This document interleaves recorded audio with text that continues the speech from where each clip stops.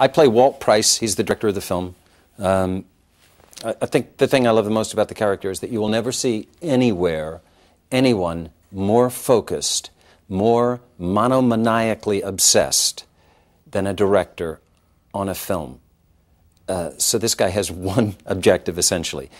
Get the shot in the can, and it doesn't matter what gets in his way. I've been on films where there were complete disasters, complete burn downs, where nobody on the film was talking to anybody.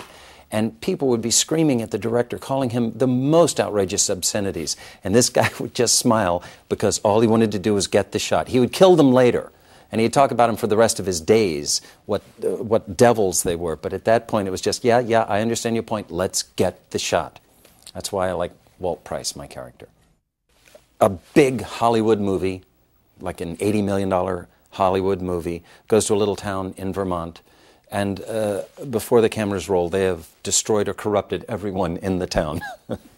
He loves to take off on showbiz so much, and he's got the funniest stories. So I think people will see a different part of Dave's sense of humor in this thing, because I think this might be knee-slapping funny.